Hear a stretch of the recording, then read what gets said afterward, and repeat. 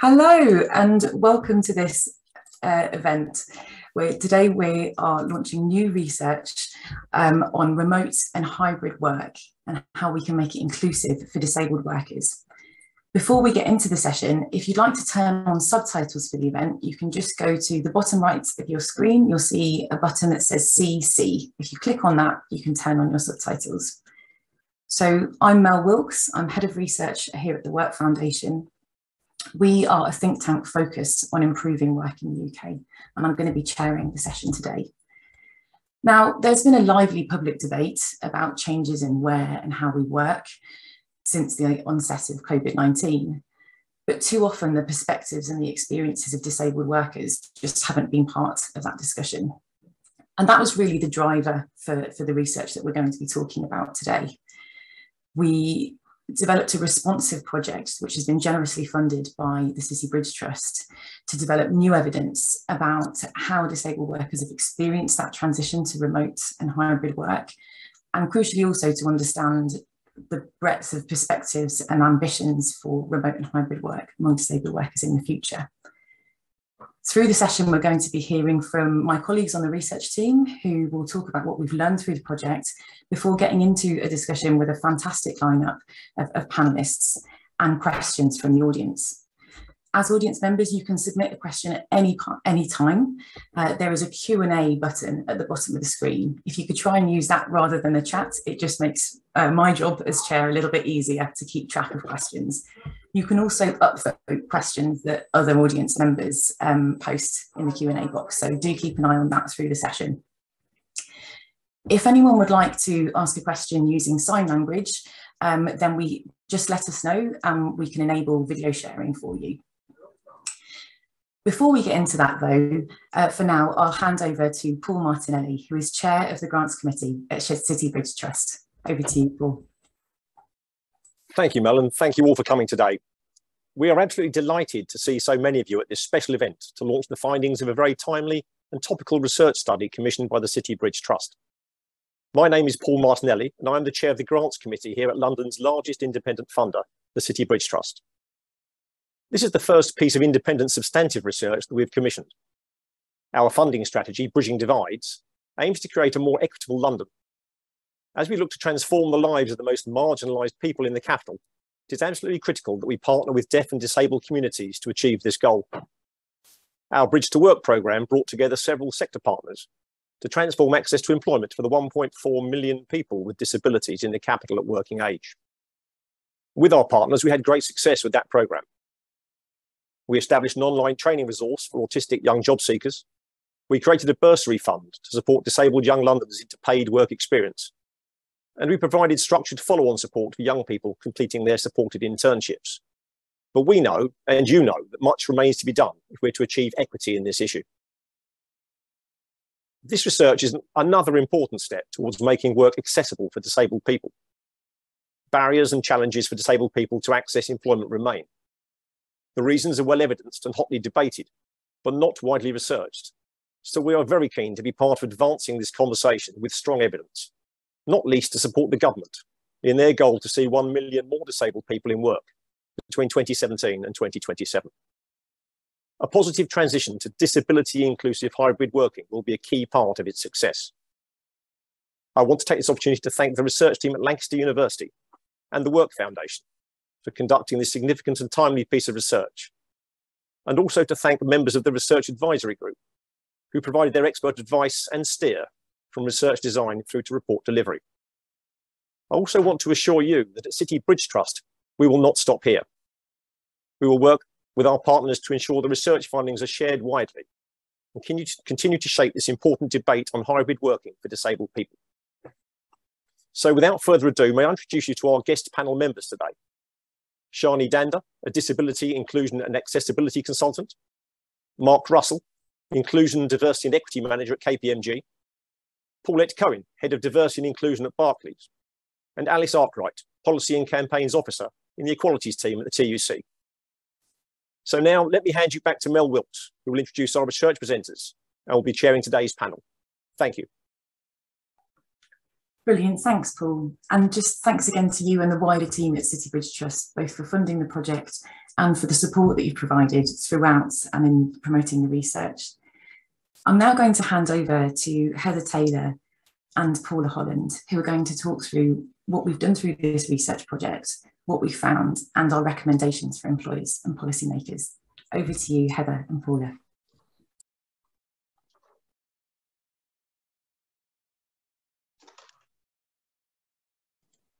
Thanks, Mel. Sorry, I had a problem with my video again. Great, so before Heather presents the findings of our research, I'm going to speak a little bit about the context of the study. So I don't need to tell you that disabled people experienced considerable employment disadvantage. This slide shows the magnitude of the disability employment gap in the UK from 2013 onwards. This very marked employment inequity has remained stubbornly wide during that period, with disabled people having significantly lower employment rates than non-disabled people. Disabled people are also more likely to work in lower skilled occupations, the average earnings are significantly lower, and they're more likely to experience severely insecure work than non-disabled people.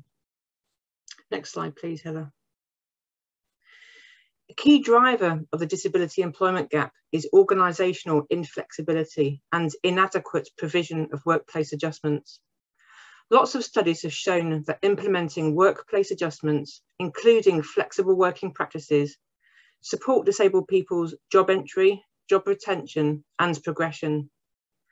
Although working from home had already been shown to be positive for disabled people's employment, it wasn't widely available prior to the pandemic and was still largely seen as a perk for senior staff, while some employers were even reluctant to allow remote or hybrid working as a reasonable adjustment. So it took a pandemic to see widespread use of remote working. Most studies conducted during the pandemic on workers' experiences of remote working focused on the broader workforce. So research on disabled workers' experiences have been scarce. Next slide, please. So our study with Citybridge Trust sought to explore disabled workers' experiences of remote and hybrid working and the challenges and opportunities they pose for their job retention, job entry, progression, and productivity. And also what factors disabled workers and employers perceive as enabling inclusive hybrid working and home working. I'm going to hand over to Heather to tell you about the methods we used and the study findings. Thanks, Paula. So our research methods, we took a mixed method approach with this project. So that involved a UK-wide survey of 406 disabled people and also 20 qualitative interviews with disabled people who were either living or working for an organisation that's based in Greater London. We also hosted 2 roundtable discussions, so one with employers and business support organisations and the other with frontline advice and support organisations, so the types of organisations that have helplines offering employment advice and advice for disabled people. So on to the research. So the overriding theme in this research that we found was autonomy and control. So where remote working has worked well for disabled workers, having autonomy and control over where and crucially how they work is key. Where workers reported a lack of decision-making over their work arrangements, this was associated with less favourable outcomes for individuals and ultimately their organisations, including staff feeling undervalued, disengaging from work and experiencing burnout. So having more control over where and how they work gave some of our research participants other forms of flexibility in the way of more autonomy over their hours. This was particularly useful in helping to manage caring responsibilities and maintaining a good work-life balance. But there's also some sort of disability-specific benefits as well. So according to our survey, 70% of disabled workers said that losing access to remote working would negatively affect their health. Positive impacts of remote working were reinforced by many interviewees who said they found it easier to rest and take regular breaks when working from home compared to when being in the office. And this was particularly important for those who experience energy limiting conditions and also have fluctuating conditions. Some participants also spoke about being able to manage health conditions in private, not having to explain sort of why they were having to take breaks to do certain things, or being able to take medical appointments over the phone or administer medication in the privacy of their own home as a benefit as well. So it's perhaps then no surprise that all these benefits have led to 85% of the disabled workers that we surveyed reporting that they feel more productive working from home than in the workplace. And again, there was a lot of reasons given for this, things like less distractions at home or just their home setup being better for them than the workplace environment. But overwhelmingly, this increase in productivity was linked to positive impacts that they felt on their health and well-being. Therefore, again, perhaps unsurprising, 80% of disabled workers that we surveyed said that working from home would be essential or very important if they were looking for a new job. Those with multiple impairments were actually more likely to say this. So existing evidence indicates that the employment rate for individuals with multiple impairments is lower than those with a single impairment. So ensuring access to remote and flexible working practices is particularly important for those who face the greatest barriers entering, staying and progressing in work. And we found that the majority of disabled workers don't want to return to pre-pandemic working patterns, but there is substantial variation in what they do want, and this will or could present a challenge for some organisations. So as you can see in this slide, close to 66% of the disabled workers that we surveyed want to work remotely for 4 or 5 days a week, but there's a lot of variation in what the remainder would like. So it's not true to say that all disabled people want to work remotely all the time. But these preferences don't mean that working remotely is without its challenges for disabled workers. However, even those who indicated a strong preference for working remotely spoke about challenges that they'd faced.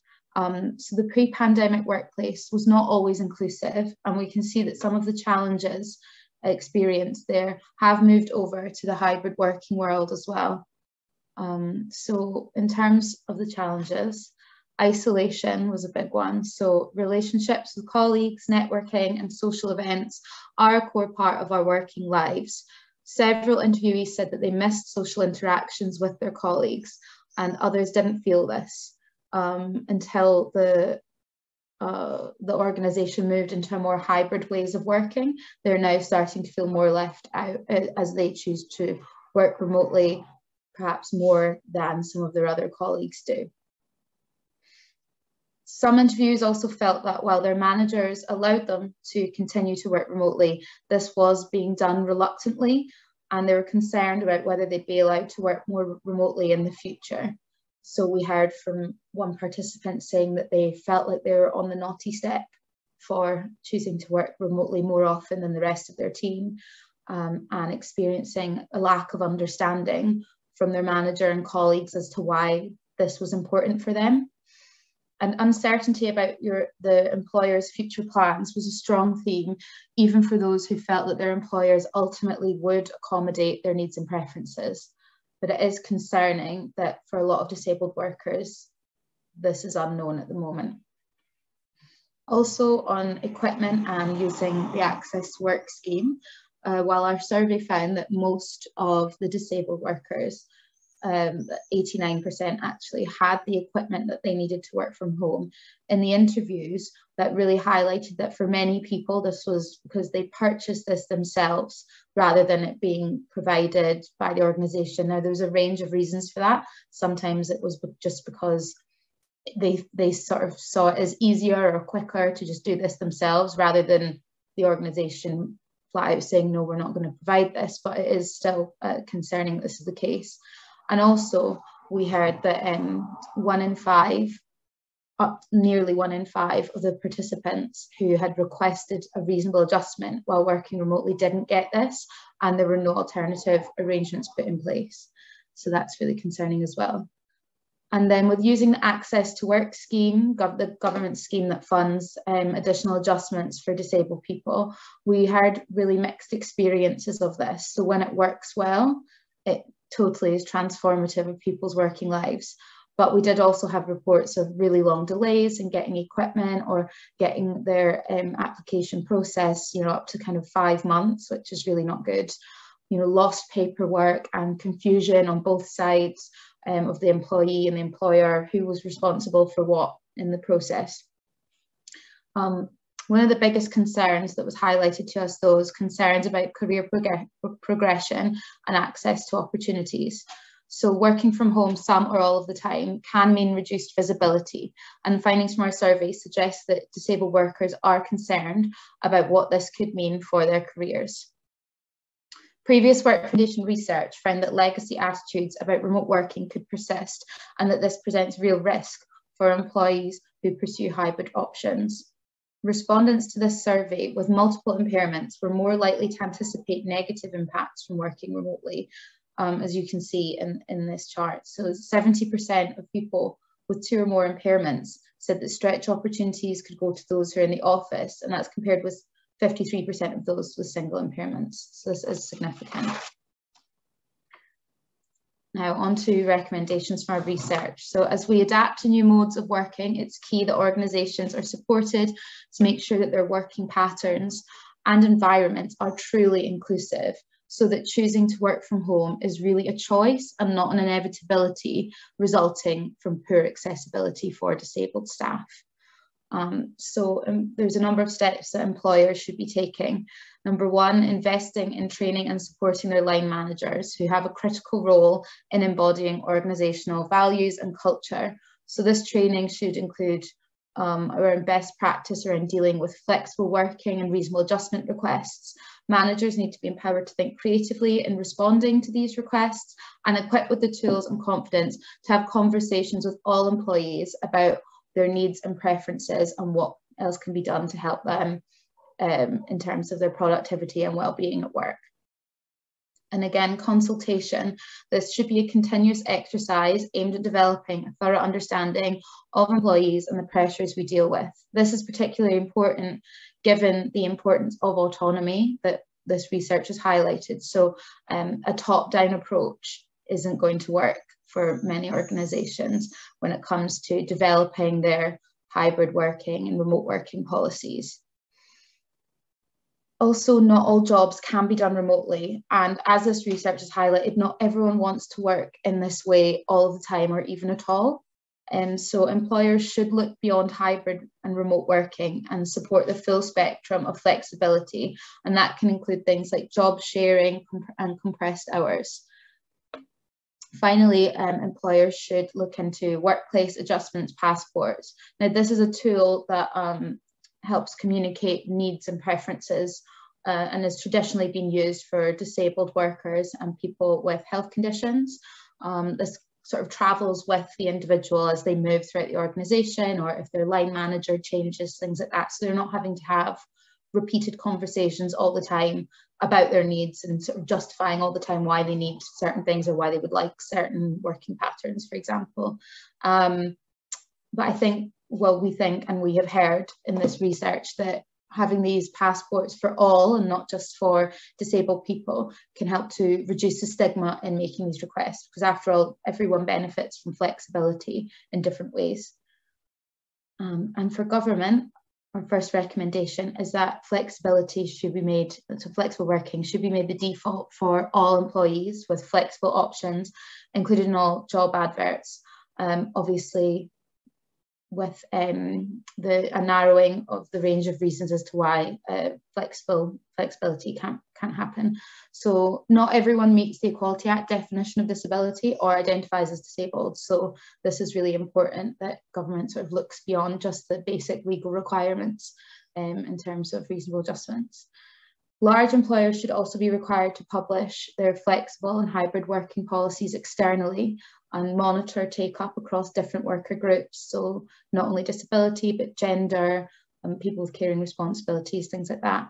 And as well as sort of publishing how this works in their operation, they should also develop action plans of how they're going to drive improvement using the data that they've gathered in their organisation. Funding for the Equality and Human Rights Commission should also be increased to allow them to constructively challenge more organisations who don't provide reasonable adjustments for disabled workers. So this is really important in terms of raising the visibility of the work that they do to the wider public.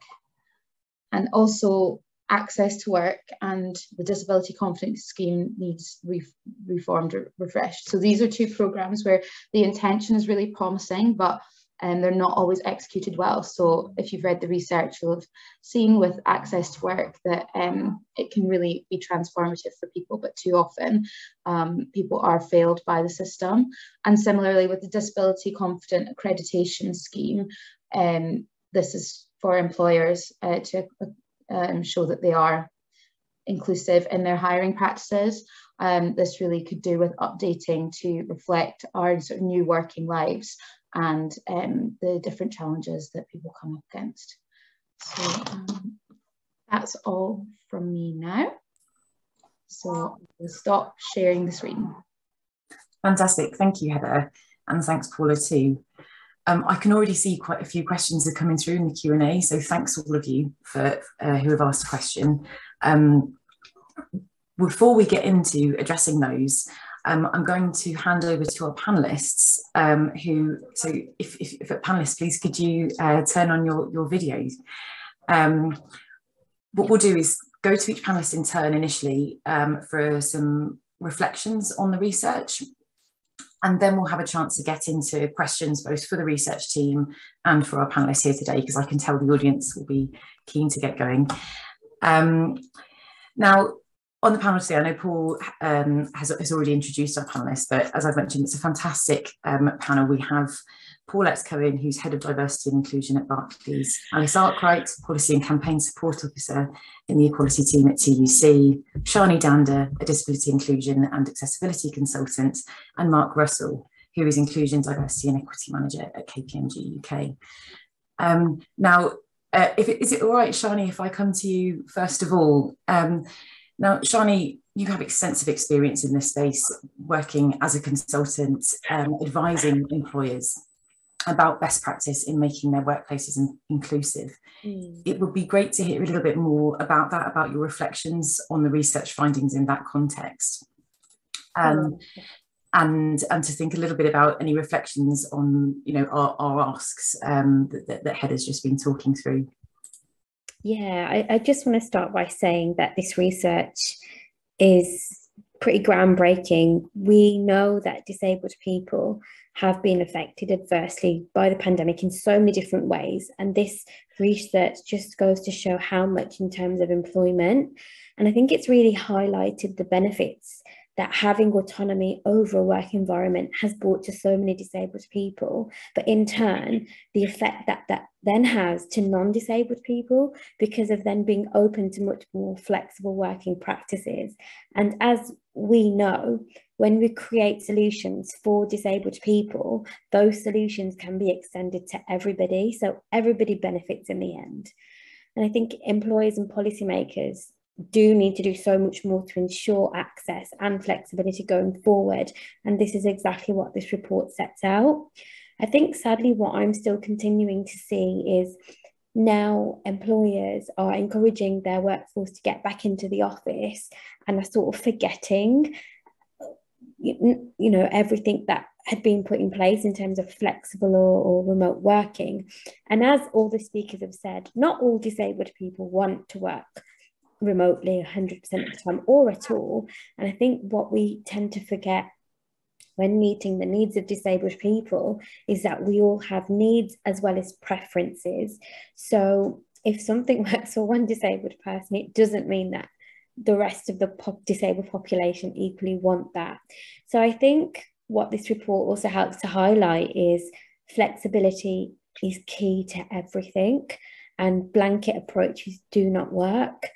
So yeah, I just want to say thank you for this research. It's extremely eye-opening and helps people like me to to create a better business case for when we are working with employers. And it's not just about a business case, it's about a moral obligation, but having the data really helps to bring these points home.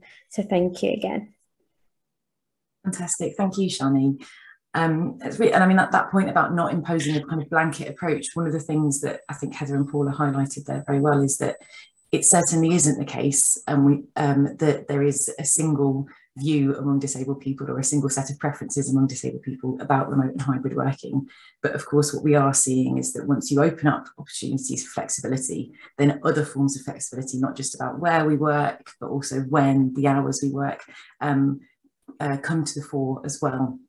And that's what we really want to see, more autonomy and control over those sorts of decisions for disabled workers. It would be great to hear from an employer's perspective. So Shani, you've been advising employers. Perhaps Paulette, we could hear from you thinking about your role at Barclays. To what extent does what you've been hearing through the presentation this morning resonate with that experience? Yeah, thank you, Mel, and to all the contributions so far. It's been really, really fascinating, and I truly welcome this report. I think it's a really important spotlight shone on a community that so often isn't the focus of attention. And certainly for me as representing an employer, I will be sharing the research widely within the organisation, and we will be sense checking what we do against the recommendations, and also where we think we're responding, what more can we do? I think what it really does is it mirrors a lot of our experience as an employer. But I've also been looking at some of the questions coming through in the Q&A, and some of the points that have been raised in the research are very, very similar to points that are being raised by other communities that we serve within the organisation, whether that's working parents, carers, people who are equally concerned about being excluded or not feeling part of relationship building, progression opportunities. And I think that's at the very heart of how we look at flexibility moving forward into the new model. And we have actively listened to our colleagues from those communities. So we do have some understanding. We are very lucky that we have an employee resource group focused on disability, mental health and neurodiversity. And to one of the questions that I think has been raised is about the granularity of the information. And I look forward to the response to that. But we wanted to ask our communities what would work and what wouldn't work. We've been very lucky as a business that we've had an approach to flexible working long before the pandemic. It was an initiative launched in Barclays in 2016. We called it dynamic working at the time, but basically it was a real recognition, to Shani's point, that one size doesn't fit all.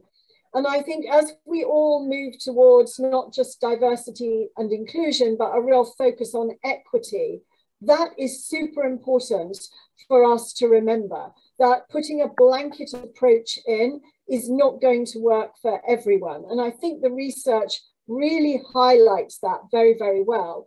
But it is something that we've had within the business. So we are lucky that it is common language. It is certainly not something that is a benefit to more senior colleagues. We have more to do to make sure that it works across all professions within the business, but it is something that's embedded there. I think the points that were raised about workplace adjustment passports reflects again our own experience. There was a surge of interest in people wanting adjustments through the pandemic. And I can understand that for some people, they wouldn't get them on time. And I think we're really looking at making sure that people have the same adjustments for the time that they're working in the office, for the time that they're not working in the office.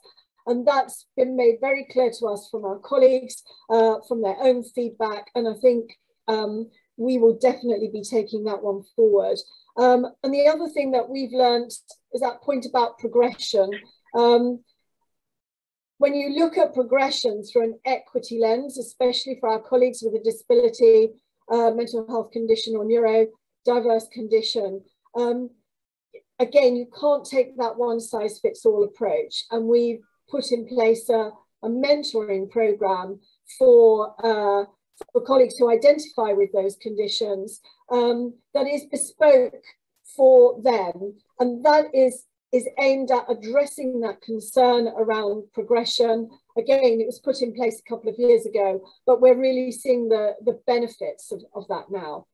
The final thing that I'd like to make is, I thought the points about multiple impairments or conditions were particularly pertinent. It's rung a huge bell with me. I'm not sure that as an employer, or many employers fully appreciate the complexity of multiple impairments. And I think your research shows that superbly. And for one, I've taken that research and we're already looking at the way that we gather data to better understand our disabled community through that lens of multiple impairments. So for all those reasons, I really appreciate the research. We're moving in the right direction, much more that we can do, but this research is super helpful. Thank you. Fantastic. Thank you, Paulette. I can see the questions are coming through and I want to make sure we've got enough time to get to them. So without further ado, I'm just going to hand over to our other two panellists. So firstly, Alice Arkwright, who is in the Equalities team at TUC. Now, Alice, it'd be great to hear your overall reflections on this research. And I know that you've delivered research of your own in this space, looking in particular at flexibility and different forms of flexibility, which I know has been raised in the Q&A. So it would be great to hear a little bit more about that. Yeah, of course. Thank you very much for having me on. As Mel mentioned, I'm Alice Arkwright from the TUC. We're the body that represents trade unions across the UK. We've published research around the experiences of disabled workers. We campaign for legislative change to defend and improve the rights of disabled people and support our unions to kind of represent, bargain, negotiate and organise workers in different workplaces across the country. I wanted to firstly reiterate what other panellists have said. Thank you to everyone involved in this research. It's a really important piece to make sure disabled people's voices are centred at discussions around flexible working and the future of how we work. The themes that have come out in the research are very similar to the ones that came out in a piece of research that the TUC did last year around disabled workers' experiences of changes to location and hours as a reasonable adjustment, and similar to what we're hearing from union members at the moment as we're in a bit of a transition period, I'd say, where hybrid working is being adopted by some organisations, but also that risk of losing some of the gains we made from the pandemic in terms of access to flexibility. Some of those similarities that we've seen come in are around the numbers of disabled people who want to work flexibly in the future, very high numbers, but as has already been emphasised, it is different for different people. There is no one size fits all. And we also saw very similar benefits in terms of why disabled people wanted to work from home, in particular that issue around autonomy and control. So 63% of disabled people we surveyed said they had greater control of their working hours when they were working from home. Around half have been able to change their work routines to benefit them. And again, it had helped to reduce things like fatigue and tiredness. So those benefits in terms of the way you can work, but also managing impairments. Similarly, we found challenges. So disabled people told us that kind of working from home wasn't a perfect situation all the time. There were difficulties. Around a third told us they lacked the proper office equipment to be able to do their job. Very high numbers missed the social interaction that came with going to a workplace. Around half had not received the reasonable adjustments they asked for during the pandemic, which is a really shocking figure. And around a third said their mental health had worsened overall, compared to around 25% that said it had improved. But I think it's really important to look into the kind of background to that figure around mental health, because it really links to some of the themes that have come out in this research. So we found that when we looked at those who were reporting poorer mental health, there was a correlation between kind of poor employer support and action and poor mental health. So those who had said they'd had worsened mental health were less likely to have been able to change their work routines, were less likely to have control over their working hours. They were also more likely to say they lacked proper office equipment, more likely to say they hadn't had reasonable adjustments. So I think that links to the really important point in the report, is that we shouldn't be asking disabled people to make trade-offs between their health and their career. They should have access to flexibility, which includes home working, and it should be implemented in a way that is fair and just, and ensures that disabled people have a positive experience of work. And that's a real ask of employers now, to make sure that when they are implementing hybrid, they're really thinking about what it means for disabled workers. And kind of anecdotally, some of the stuff we're hearing now that hybrid is being implemented is kind of some of the challenges with meetings, for example. So if you have hybrid meetings set up, but your kind of technology isn't good enough that the sound being picked up, people can't hear, it means captions can't pick it up. But also this idea of a power dynamic still being in a physical space. I think we've still got a lot of work to do to shift our kind of cultural mindset that it's important to be in an office and that's where you have influence. And there's kind of, I think, small things that employers can be doing to challenge that behavior. So things like, if you have an online meeting, your chair can be online, to shift that power to an online space and to equalize it.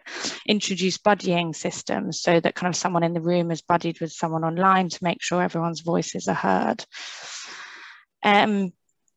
I wanted to kind of, really important, I think, in the report as well, as these worries about access to training and career progression. And again, I think there's a big ask on employers now to make sure that that is not happening, that people who want to work more from home or want to work more flexibly are not suffering from detriment to access to training or development.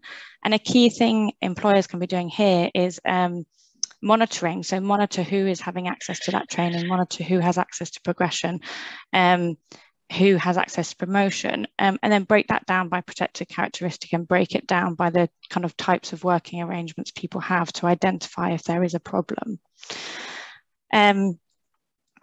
The other thing I just wanted to point out was, I think what everyone else has said as well, that blanket policies are kind of not the best solution. We need to make sure that kind of there is flexibility to build in, to ensure that employers are not indirectly discriminating against disabled people.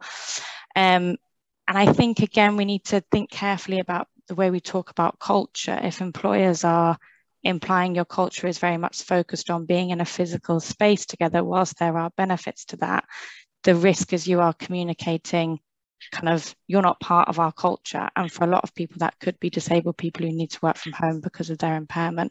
Or, as Paulette was saying, kind of people with caring responsibilities. So many people benefit from flexible working. The final thing I just wanted to comment on, I'm sorry, I will stop shortly, was the recommendations. We were really, really pleased to see flexible working as a default in the recommendations. It's something that the TUC have been calling for as well, and agree that there needs to be legislation to make sure that flexibility is included in job adverts, and to narrow the criteria by which employers can reject flexible working requests.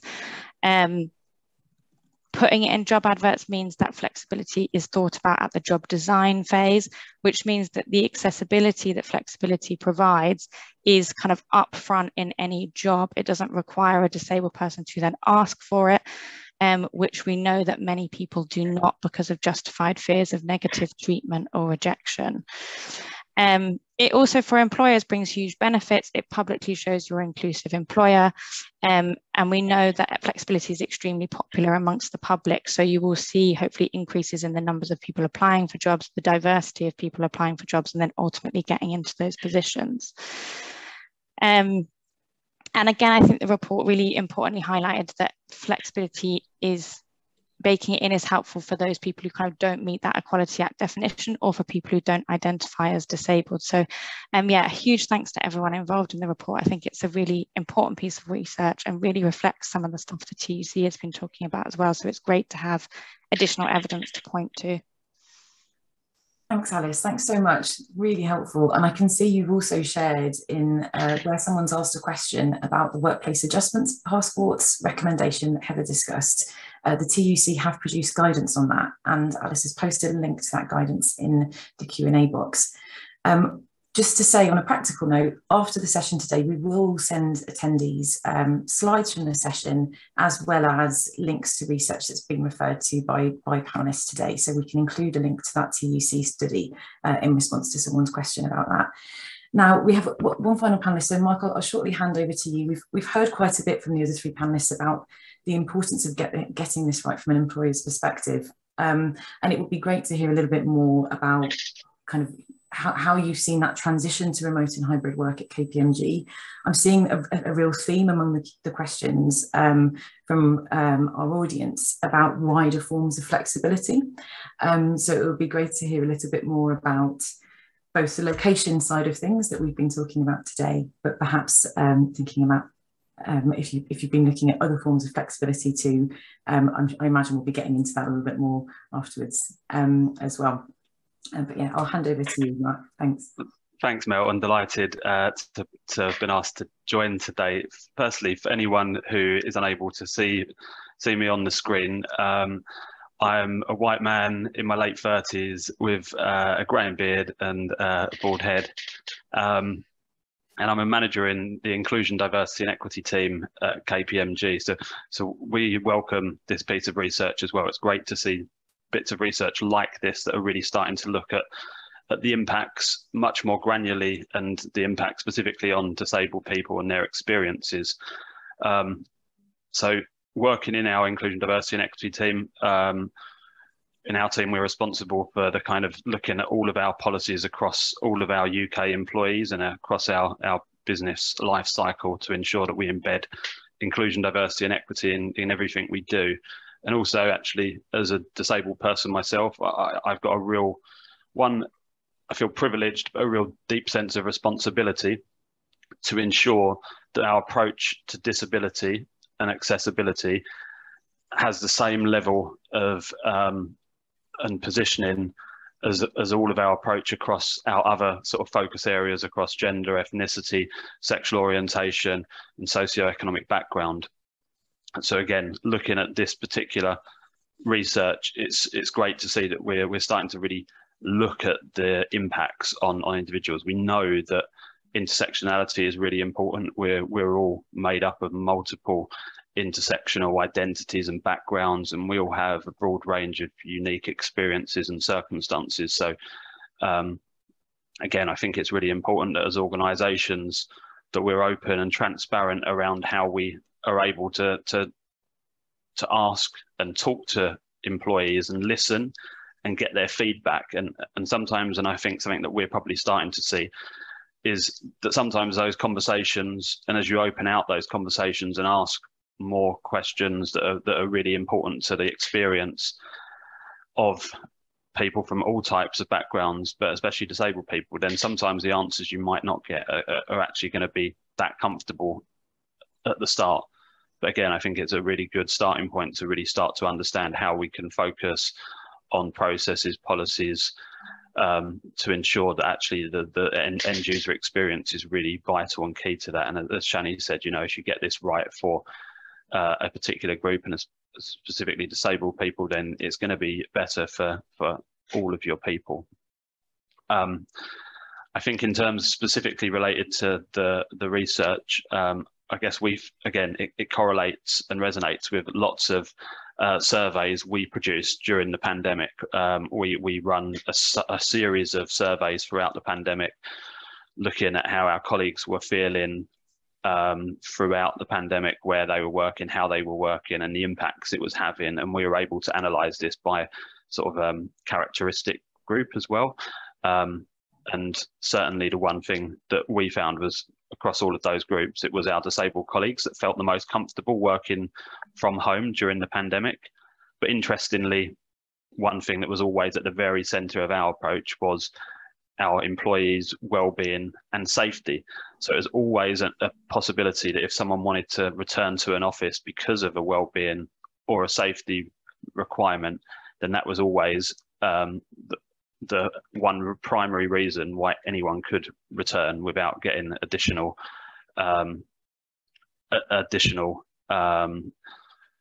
support to do so. I think, again, in terms of flexibility and how we're learning and taking some of those learnings into the hybrid approach is, I guess what I would say as well is we're still learning so much about the hybrid working approach because it's still very new. So one thing that I would really highlight is that there certainly, we've seen that there isn't a one size fits all approach. But at the same time, we do need to put in place guidance, policies to ensure that people that do need to have clearer guidance or a policy that is there, but it is also the responsibility, and I guess we've focused a lot on trying to upskill managers and colleagues to understand that actually communication is really key, and that there's an importance about how people interpret the guidance that's there as well, and make sure that actually, whilst there might be some guidance that says, okay, we'd expect that some people might want to come into the office a certain amount of time, that won't work for everyone. So preference and choice, I think, is really, really important. We've introduced things like home worker contracts if people wanted to formally put that in place. I guess similar to what Paulette mentioned as well. I mean, whilst yes, we did have to go to 100% remote working at the start of pandemic, since like 2015 we'd had a policy in place called intelligent working where people could work in kind of a more flexible way. I guess we're lucky in the type of work that we do that people can and are able to access both non-client but also client-facing meetings through laptops and through technology. So technology has been a real enabler for flexibility. But yeah, like I said, really welcome this research. I think the multiple looking at it in so much detail is really helpful as well, and that's certainly something that we'll take forward and we're looking at in terms of how we evolve what we report on as well. So we certainly want to be in the coming years looking at how we can look at disability in its broadest sense and understand, I guess, between different conditions as well and the impacts that can have, but also that the multiple condition piece. Again, I think I'd share Paulette's response on that as well. That I find that really interesting and something that we will absolutely want to look at and reflect within the work that we're doing at KPMG. I think in terms of progression as well, really important that I think organisations are able to make a visible statement. So at KPMG, we've always had aspirational targets. Like I said, our approach on disability is exactly the same as our approach across gender, ethnicity. We publish aspirational firm-wide representation targets. We publish our pay gaps to really try and improve that transparency. So for the first time, we've been publishing a disability representation target since 2014, but back in February this year, for the first time, we moved our disability target from being a firm-wide target to being specifically focused at our most senior grades. So we now have a target that's focused on partners and directors, and that's now at 15% of our partners and directors to be to have a disability or a long-term condition by 2030. So really important that I think we're not just recruiting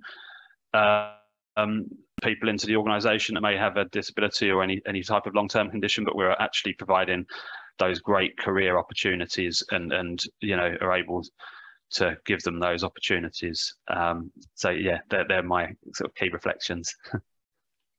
Fantastic, thank you, Mark. It's so helpful to kind of look under the bonnet and understand a bit more about what these things actually look and feel like within an organisation, and the kinds of decisions that you're trying to make progress in this area.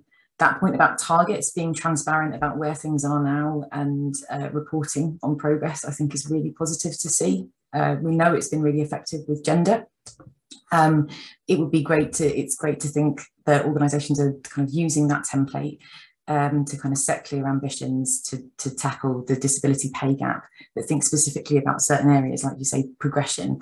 We heard earlier on from both the presentation and other panelists that there is this real risk that emerged through the research that some disabled workers might feel that there's a trade-off between making decisions that allow them to kind of manage their health and well-being and their kind of career ambitions. So I think it's really crucial that when we're thinking about unlocking those opportunities for progression, that flexibility and access to remote and hybrid work are really central to that. And actually, Mel, I've got a real personal perspective on that as well, actually, which I'd like to share. But I'd probably say 5 years ago, I moved my career and moved into the kind of diversity and inclusion space. And at that point, I didn't feel like I really had a real career that I could progress and that I had a real clear pathway. Actually, in this space, I've been able to really find my own pathway. I've been able to progress through a number of grades over that time period, and actually through the pandemic itself and working from home, I actually was able to gain another promotion, and actually found again that working from home or in a flexible way for myself was an opportunity. But again, that point then related to the continued progression piece is really important to me. You know, in I don't know how many years time, but in X amount of years time, I'd love to be in the position that Paulette's kind of in now, you know, so I can kind of start looking at that clear kind of pathway and saying that, yeah, actually, I do want to move to a more senior role. So it's really important, I think, that we're able to open up those conversations and sort of talk about senior leadership representation as well. Absolutely. And thank you for sharing that. Now, I can see there are lots of questions coming through in the question and answer boxes. So what would be great if Heather and Paula, if you wouldn't mind turning your video back on, and panelists, if you're able to have your video on too. Our fantastic coordinator behind the scenes is going to try and do a job of making sure that the person that's speaking is on display as we go through the Q&A. Now, there are a couple of questions that have come through that I can see Paula's already had a go at answering in writing, and I just want us to start by focusing on them so that that everyone can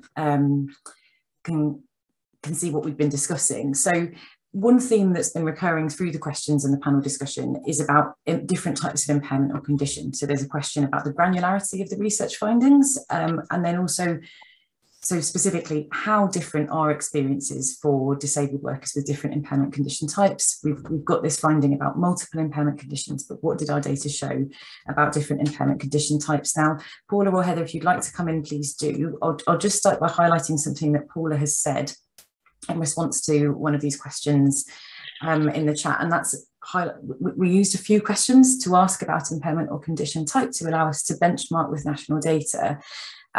So what Paul has highlighted in response to that question is that we did see that conditions where breathing and fatigue were a key aspect for individuals with those conditions. Then access to remote or hybrid working was essential. It was much more likely to be important. So we saw some very distinct things there. Heather, I know in your interviews, you saw some real variation in the kind of motivations and reasons that people wanted to work remotely.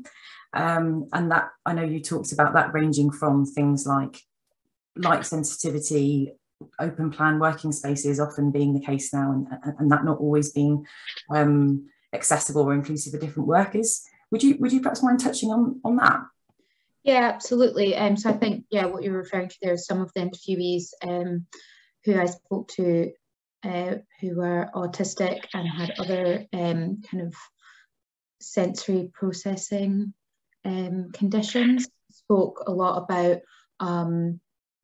their setup at home being better suited to them, not having to work in an open plan office, and also kind of the predictability of their routines, so like being able to be more in control, again going back to that theme of autonomy and control of their routine throughout the day. So fewer interruptions or unexpected unplanned interruptions, and some of them highlighted as well that then having those days at home where they could be completely in control of all of those things made days when they were in office and perhaps weren't so in control of those unexpected things that happen, or, you know, things with like sensory, it made that much more manageable than having, you know, 5 days, or, you know, whatever their working pattern was, 5 days of dealing with that all week. Yeah. Thanks, Heather. And I suppose the other thing that's been that's come up through a few of the panelists' contributions is this point about needs and preferences. Now, there was a question asked about whether some of the issues raised in this research are actually common challenges that are faced by non-disabled and disabled people alike. And of course, that's certainly the case. We touched on isolation, for example. We did ask in our survey about parenting and caring responsibilities. And I know that we were able to look at that. Some of this, both this and the impairment condition type questions, I think we would love to explore in more depth with additional research.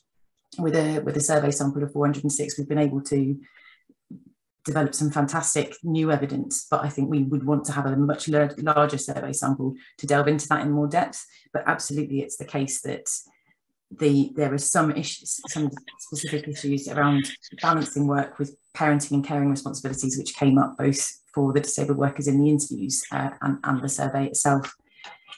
Now I can see, so we've got quite a few questions here to work through. I'm just going to try and group a couple to make sure we get through as many as we can. So we've had one question about the role of occupational health within all of this. So it would be great to hear both from perhaps the research team, but also perhaps any panelists who've looked at this. You know, what is the role of occupational health kind of within employers or as independent advisors in facilitating those discussions about flexibility, reasonable adjustments, remote working? And then alongside that, or adjacent to that, is a bit about the regulations, the advice and guidance. So what's the role of the health and safety executive in making sure that employers are really clear on their responsibilities and the kind of guidance they could follow in this space? Could I hand over first of all to either Heather or Paula for any reflections on those points, and then would welcome contributions from panelists too.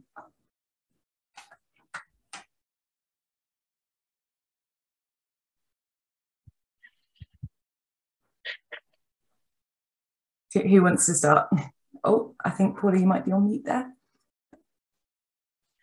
I don't specifically have anything to say on occupational health. I think maybe the panelists are more placed to say something about that. But I think the research really highlighted the importance of reasonable adjustments. And, you know, before the pandemic, lots of studies have been conducted on the importance of reasonable adjustments being implemented, and the efficacy being checked over time.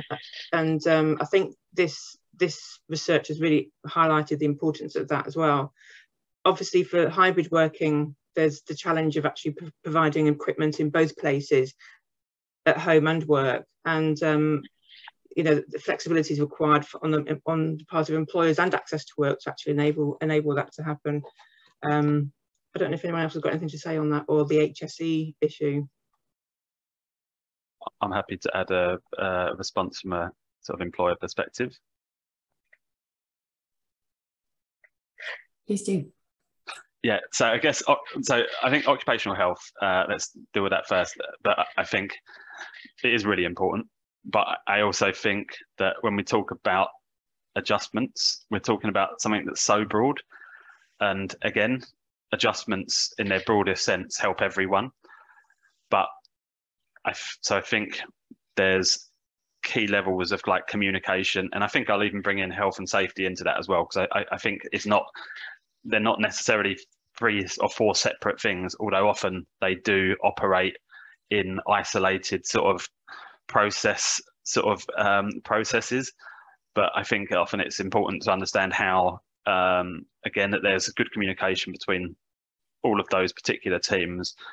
Managers know how to support colleagues directly with adjustments, because again, adjustments could be very simple things that don't need to go through an occupational health assessment, but then it's all equally important that they're able to filter the colleagues that then also would require, and not just require, but really benefit from having an occupational health assessment, because often that's when people will understand or get diagnosed with a condition or an additional condition, or are told about some assistive technology or some support that they might have otherwise not known about. So I think that they're all really important aspects.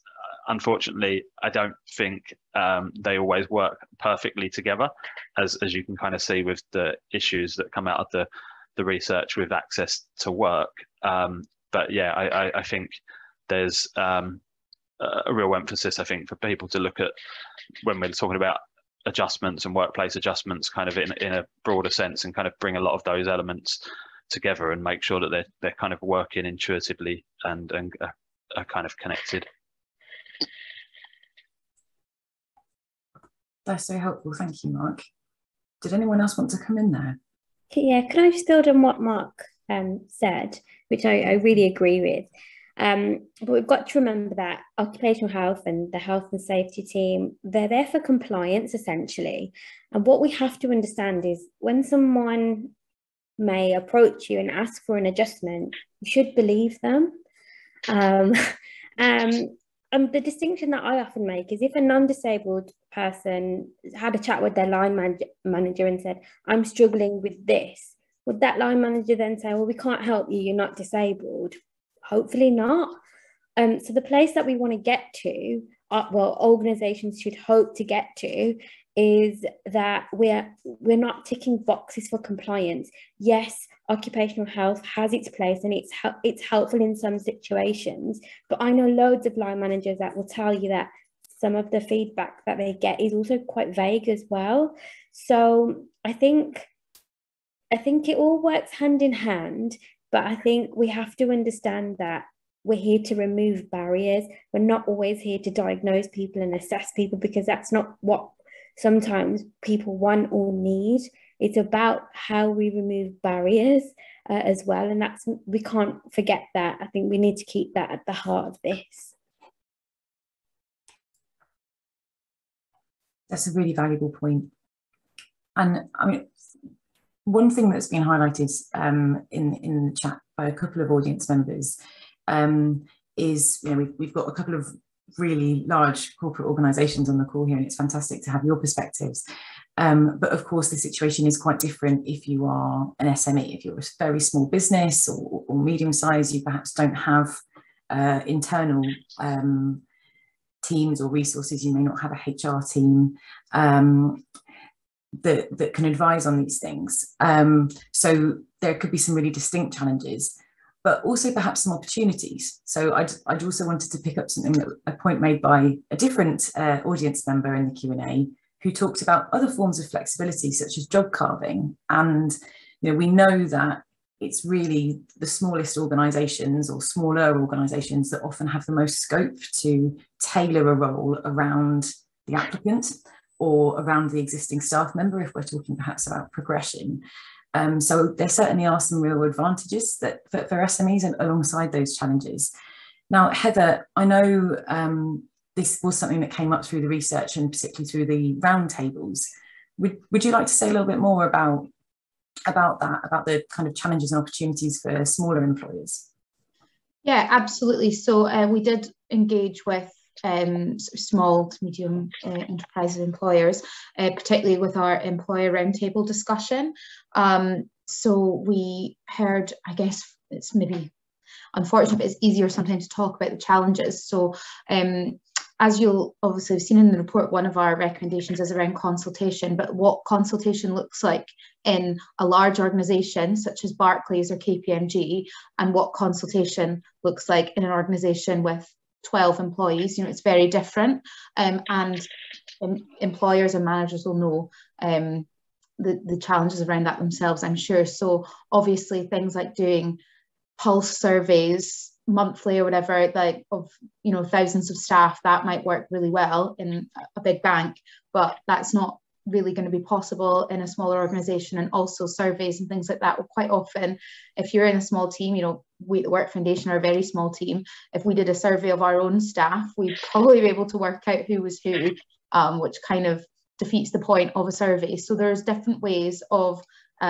engaging with your staff through consultations, so like one-to-one conversations, or even, you know, more medium-sized organisations might have diversity networks, so might have like staff disability networks, or other groups like that engagement can be had with. Feedback sessions are really important, things like that, as well as sort of information sessions and like team meetings and things. So there's different ways that managers can engage with their staff. I would also point people, if you're looking to see things about this, the real experts here, the Federation of Small Businesses. So they've done some fantastic research on disability. I think, you know, it was on the homepage of their website last time I checked, but if not, you'll be able to find it very easily, or we can share a link. And that research is really interesting because it talks about disability, the experiences of small businesses as employers employing disabled people, but then also disabled people as entrepreneurs, you know, as small businesses themselves. So there's really fantastic stuff that they're doing there, and I'd like to sort of highlight that. Fantastic, thank you, Heather. Now we've had another sort of series of questions along a similar theme about reasonable adjustments. So building on some of the discussions we've had, Alice has highlighted that, of course, flexible working, remote working can be implemented as a reasonable adjustment for disabled employees. But a couple of audience members have asked questions about this. So one has asked about whether the rules could be strengthened by employers having to implement a reasonable adjustment within or respond to a reasonable adjustment request within a specific time period. So at the moment, there aren't specific time limits for employers to implement reasonable adjustments. Would implementation be better if there were? We've had a comment which kind of complements that point, which is many employers perhaps feel unable to implement reasonable adjustments. They perhaps don't know how to do it. And that may tie in with some of the points about gaps in expertise and support, particularly for smaller businesses, although that may be the case for larger employers. And finally, what can organisations do that really makes a difference in getting reasonable adjustments promptly?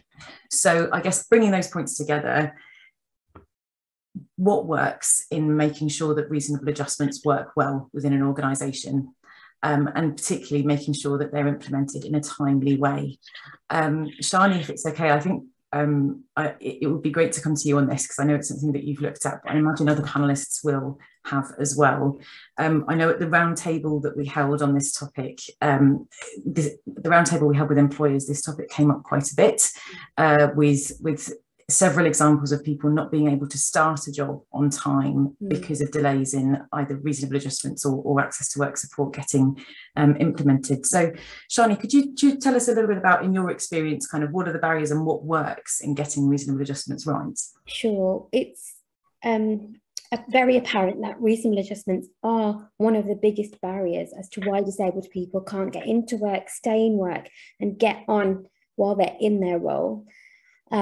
So it's really important that employers do get this right and are working to ensure that they have a really robust process. What tends to happen is, depending on the size of the organisation, depending on the level of confidence that line manager has or whoever's responsible for implementing adjustments, will mean that people have a really inconsistent process. I think the top tips that I can share is to have a centralised budget for adjustments. There's nothing worse than as a disabled employee being told that you're a burden, or you're costing me extra money because you need this equipment. And I've had disabled people say that to me.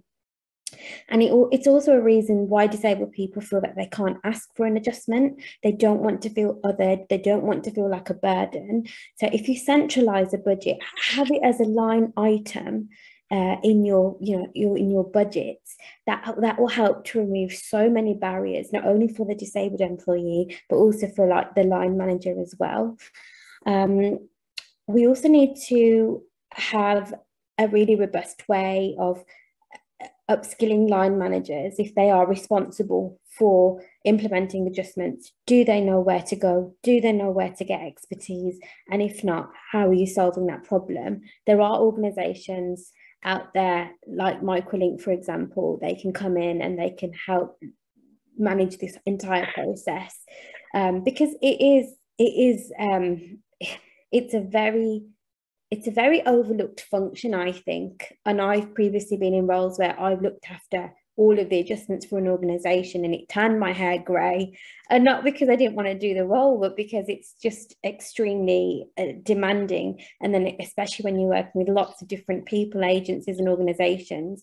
And finally, what I want to say is, I think there is a big misconception that adjustments cost the earth, when actually what we know and what research tells us is many adjustments don't cost anything at all. It could be a change in targets, a change of work location, remote working. It could be a change of hours. And let's not forget access to work. It's the government's best kept hidden secret. I know at the moment they're facing a lot of delays. Hopefully that will sort itself out, but there is a big pot of money for each disabled employee to access. And I know, again, that can be quite difficult to access because it's all based on minimum need. But if you connect with people like me, I can give people lots of advice for free on how to navigate that. But I think that's just an area where employers can understand they need to upskill their employees as well as internal staff on something like this. So yeah, I hope that helps, and I know others want to contribute on this too. I'm afraid we're running out of time, so if any of the panelists wanted to come in just briefly on that one, do let me know.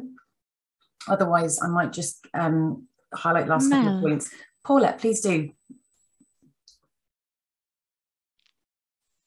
Oh, I think you might be on mute there, Paulette. Couldn't agree more with everything that's been said. Thank you for that. Just a couple of points. Shani, that point about myths around workplace adjustments. Yes, they are hugely complex, absolutely agree, but a lot of people think that they're very expensive. And to answer the question about timings, yep, I'm lucky I work for a big organisation. We do have a service level agreement about when we would handle most adjustments. The challenge is not the most adjustments. The challenge are the most complex adjustments. And that's where I think certainly big companies have a lot more work to do, my own included, but it's where a lot of smaller companies, their eyes go straight to, oh, it's big, it's expensive, it's too difficult, and actually it's not. And therefore I wonder whether there's a recommendation in the report about review disability confidence. There's not a lot about what it should be reviewed for. And as I sit on the Disability Confident Business Leaders Group, I'd love to find out more because we can have that discussion around the table. But I do think there's been a drive under Disability Confident to create some sort of centralized pool of resources. It's a great place for SMEs, or it would be a great place for SMEs to go, where they can't have bespoke resources like we have, but they could access or be signposted. And let's not forget great organizations like Business Disability Forum, who have access to a lot of resources. Purple Space, who I know are on the call here today. These are phenomenal organizations, and we should all have a responsibility to signpost more because they could help with some of these queries. Thank you, Paula. That's really valuable, and it would be great to take you up on that and have a conversation about disability confidence separately, because I think there were a few ideas that recognise that initial ask in the report is quite top line. It would be really good to flesh out what sensible reforms and aligning the scheme with our new ways of working might look like in practice. Can I just add one thing, Mel, as well? Just one quick point. Go ahead. Just because I'd agree with everything that Paulette and Shani have said as well, but just picking up on something Paulette said, and we never use it actually at KPMG or in all of our sort of comms. We always are quite intentional about not using the word reasonable. We always just use adjustment or workplace adjustment. You know, I've never seen anyone ask for an unreasonable. We shouldn't be putting, I guess, by even framing it like that. Yes, that's used because it was part of the Equalities Act, and I'm happy for lawyers to have that conversation around what's reasonable and what's not, but it's not one I don't think that managers and within organisations, employees have to worry about. It should just, you know, I think it's important that we use intentional, inclusive communications to describe what adjustments, you know, what we mean by adjustments. That's a really good point, Mark. And that language does really matter. And it could be really putting people off asking for support that's essential for them to do their day-to-day job. So I think it's a really, really powerful point. I'm conscious it's 7:15. We need to be wrapping up the event. Now, there are a few points in the Q&A that are really valuable comments rather than questions that I want to just flag that we've seen. A couple of people have highlighted the experiences of disabled people who are unemployed. That's a really, really good point. At the moment, we know that there's been a sharp increase in the number of people who are out of work and not applying for jobs, who are either temporarily unwell or experiencing a long-term health problem. And that's a real cause for concern. It's not clear yet exactly what's going on there. And while it's important that people aren't pressured to look for work, it's equally important that people who do want to work are getting the right support and guidance to move into work, and that organisations are making sure that they're inclusive. We'd really like to look more at this through further research. One person said, talk to me about this. I think that you're anonymous, but we'll share our details. So please write to us if you'd like to talk about your experience of providing advice to people who are out of work. I think with a larger survey sample, we'd have really liked to have looked at that in more depth. Finally, costs came up a couple of times. We haven't talked about access to work very much, which is perhaps surprising given it often comes up in these discussions. But one audience member has highlighted that costs can be a real barrier, costs of getting equipment and support for people that are out of work and wanting to apply for a job and on universal credit. And another person has talked about just the wider economic context, that people are really worried about meeting their kind of bills at the moment and struggling to get by. So it's really important in that context that every disabled person who wants to work is given a fair opportunity to do so. And I just wanted to raise those points because they felt so compelling in the context of the discussion today. Finally, I'd just like to thank all four of our panellists, Paul Martinelli for his opening remarks, City Bridge Trust for supporting the project, and Paula and Heather for their presentation. Also, thanks all of you for joining the session, for contributing with your questions, your reflections on the recommendations and suggestions. It's really valuable feedback for us. We'll certainly be going away and mulling over some of those challenge points and ideas. We'll share a note with the slides from the session today, the link to the report, and links to TUC research which have been discussed today. And if you'd like to hear more about further research from the Work Foundation, we do have a newsletter that you can sign up to and watch this space for more work from us on making remote and hybrid work inclusive. Thanks again, everybody, and enjoy the rest of your day.